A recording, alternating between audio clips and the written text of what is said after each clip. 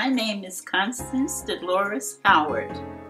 When I enrolled in Peirce School in 1952, I enrolled as Constance Dolores Carlos.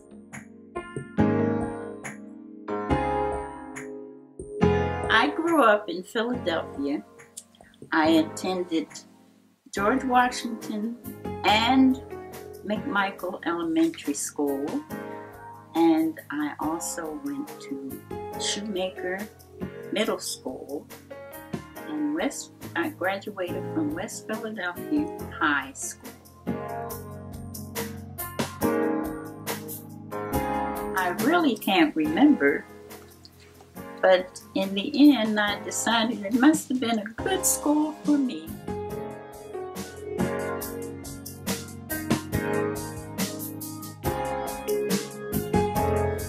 The course was for 2 years, but they informed us that we could finish at our own pace, and I did it in a year and a half.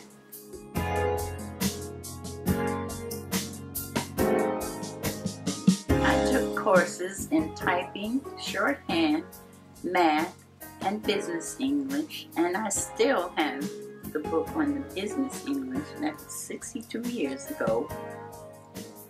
I also took up psychology and a few other secretarial courses.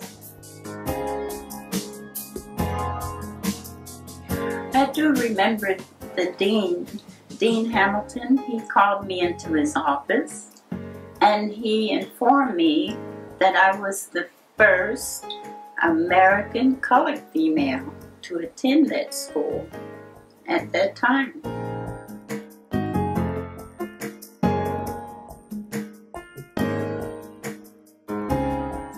No problems for me at that time. Although it was racial tension around the country, I did not personally experience racial prejudice.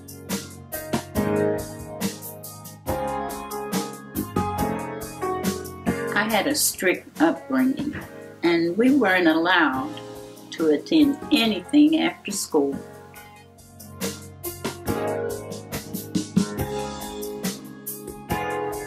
No, I didn't work after school. I was living with my grandparents at the time.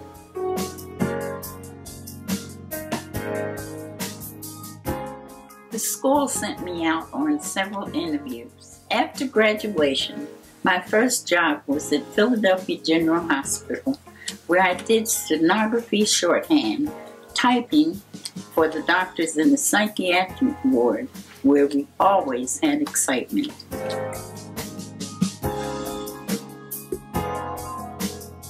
I worked for the Army in Philadelphia, Pennsylvania before I moved to California. After deciding to stay in California, I transferred to the Navy. Then I met and married my husband, Willie Howard, of 50+ years, and we had 4 children, and I retired with 27 years from the government.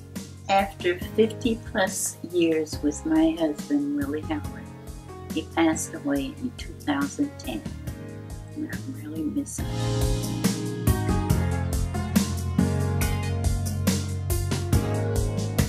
I would tell myself to put my best foot forward, study hard, and stay focused, because I was a very, very determined young girl.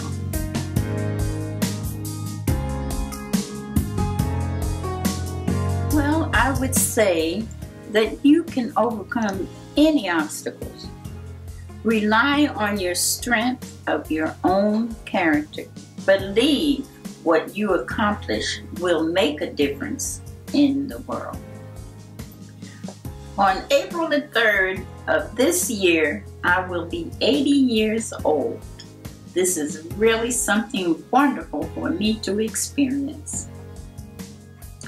I want to thank the Peirce alumni for allowing me to be a part of your Black History Month and 150-year celebration. Thank you, thank you, thank you.